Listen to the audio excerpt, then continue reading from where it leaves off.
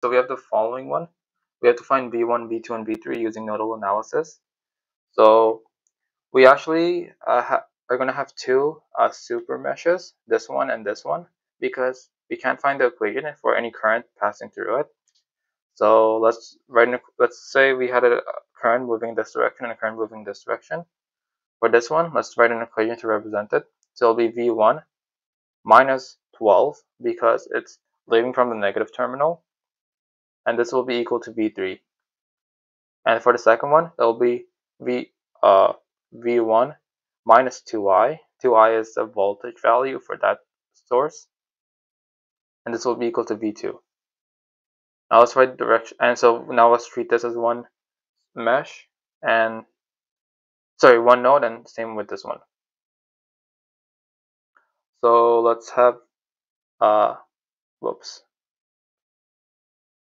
let's have I1 traveling in this direction, I2 traveling in this direction, I3 traveling in this direction, I4 traveling in this direction, and I5 traveling in this direction. Since these two are one whole node, anything entering or leaving this node is equal to anything entering or leaving this node. So let's write an equation for a node V1 and V2. So I1 and I2 are leaving. I just realized we need to include that I3 because remember this is one whole node. So yeah. So I think everyone's leaving. So it'll be I4 plus I5. Alright, so that's the first equation that's done. Now let's work on the second equation. So node V3, it's I1 that's entering it, and this will be equal to I5 that's also entering it, and this is equal, plus I5 that's entering it, so I1 plus I5, and that's equal to I.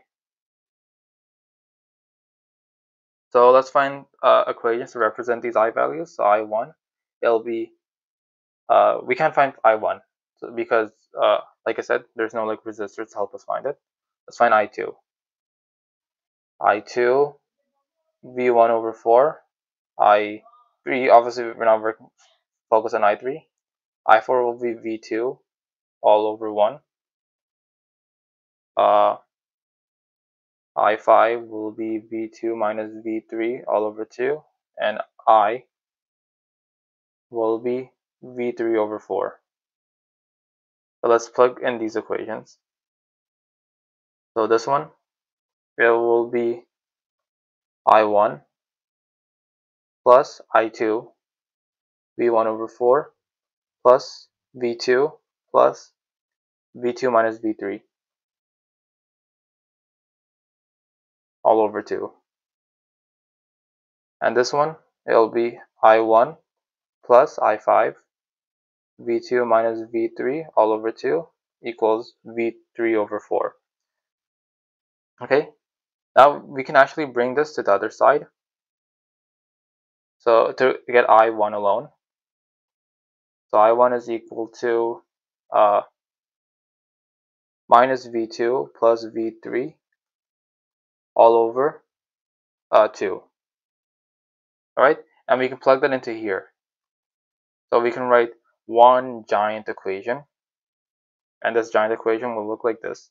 So V3 over 4 plus minus V2 plus V3 all over 2 plus V1 over 4 plus V2 plus V2 minus V3 all over 2.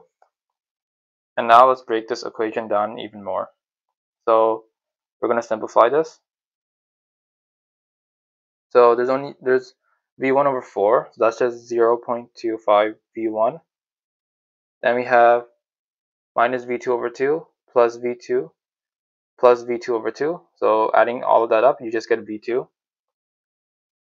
Then we have V3 over 4 plus V3 over 2 minus V3 over 2. That's 0.25 V3, and this will be equal to 0. And we have two more equations we can work with. Oh, wait, hold on. Minus V1 over 12. Sorry, I forgot to include that 3. We can get these equations and work with them. So we have V1 minus 12 equals V3. We can swap these two. So we'll have minus V3 equals 12.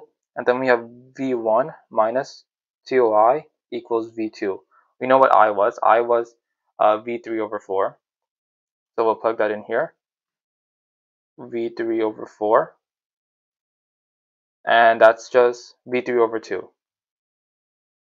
And let's bring the V2 to the other side. So it'll be minus V2 minus V3 over 2, which is 0.5 V3, and this is 0. Now we have 3 equations and 3 unknowns. Now you can plug each of them into each other, or you can use MATLAB, and you will get the following. V1, you get minus 3 volts. V2, you get 4.5 volts, and V3, you get 15 volts. So yeah, those are your final answers.